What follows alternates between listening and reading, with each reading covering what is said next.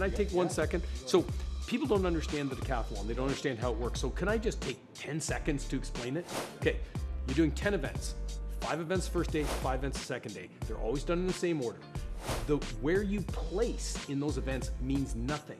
It's what your score is. So, for instance, right, when Damian runs 10-12 in the 100 meters, he received for that 1,068 points. Those points are based on a table which is based on the world record.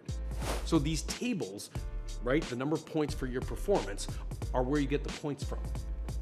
However well you do, there's a certain level, and to get 1,000 points in one event is a huge big deal in the decathlon. And Damian got 1,000 points in 3 different events.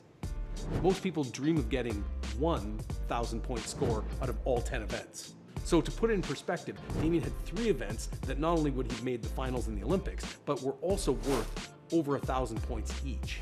He shattered the Olympic record by 125 points. He's such a consistent performer across the board now. I don't know if when you asked him if he had a weak event or if he was dissatisfied with events. I don't think so. He was pretty much bang on every time. And so consistency is the model that you want to follow. And he is as consistent as a performer as the sport has seen.